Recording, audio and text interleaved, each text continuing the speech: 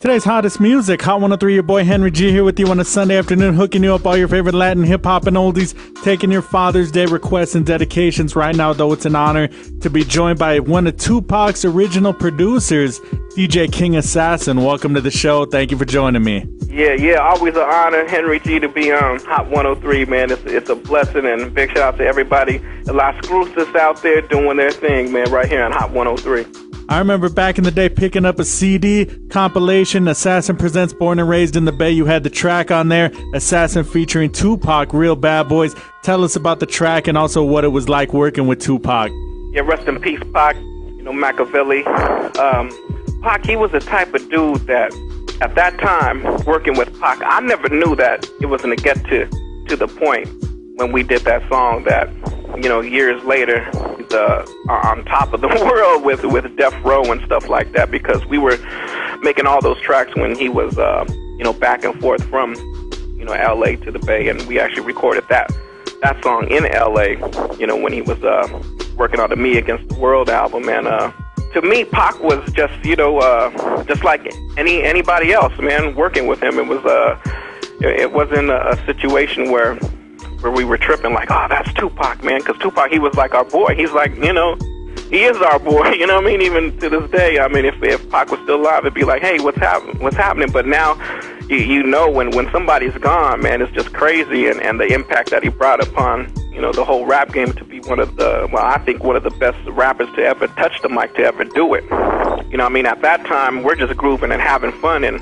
drinking in the studio and making records. We don't really, you know, trip off of the outcome of the impact after, you know, you're in the studio with Pac. So it was a deep situation, you know. It was more like going through the different phases in life at that time, and later on in years to come to find out that the music is just you know, somewhat worshipped by kids, you know what I mean? Right. Years later, you know, at that time, we didn't know. We just didn't know. We're just having fun in the studio. Henry G here with you on the Sunday afternoon. Special guest DJ King Assassin, one of Tupac's original producers.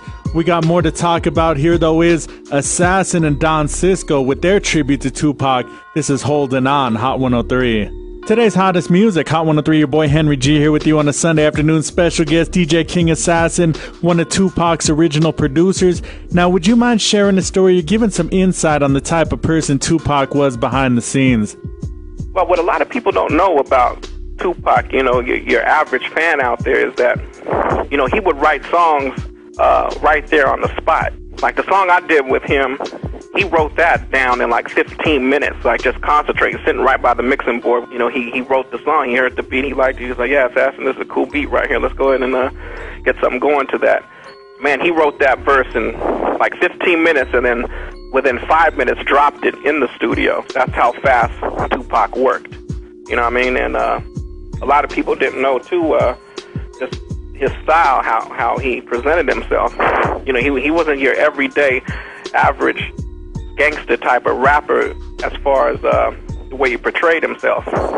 You know, he didn't dress like a gangster. You know, there was gangsters around him all day dressing khakis and sagging their pants, but Pac had a style about him where he would wear the lug boots that you actually see that are having people what they wear right now. You know what I mean? Like back then we looked at that like, what is that? That's like, well, he's just wearing, you know, the special type of boots, but those were actually, they weren't even called lugs then. Nobody knew exactly. Pac was always ahead of his time with even how he dressed. He always had a certain style. A lot of people don't know Tupac would have his nails done. People would be like, what? His nails were like glossy, you know what I mean? So he would get his nails done. You know, a lot of people don't know that. Like, you know, this is right when he got out of Poetic Justice, you know, doing Poetic Justice and stuff like that.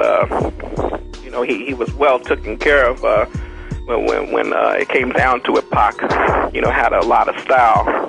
You know, worked hard in the studio. He lived in the studio, lived, eat, and breathed in the studio. That's why I recorded so many songs.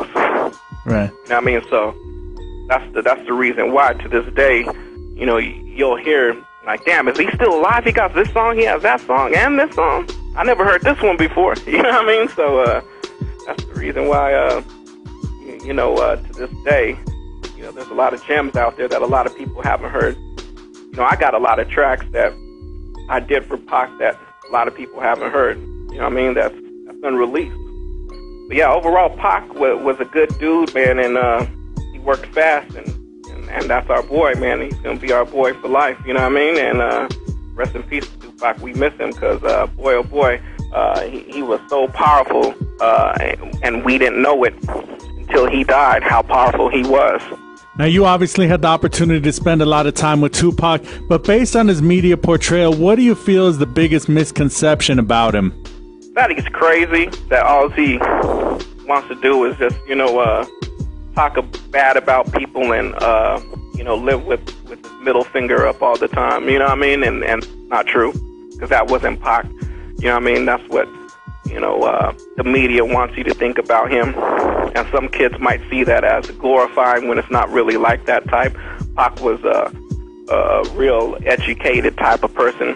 He wasn't the type to go down the street and see somebody if they were wearing a certain color, he would gang bang on them. It wasn't nothing like that. Pac was nothing like that. Nothing at all.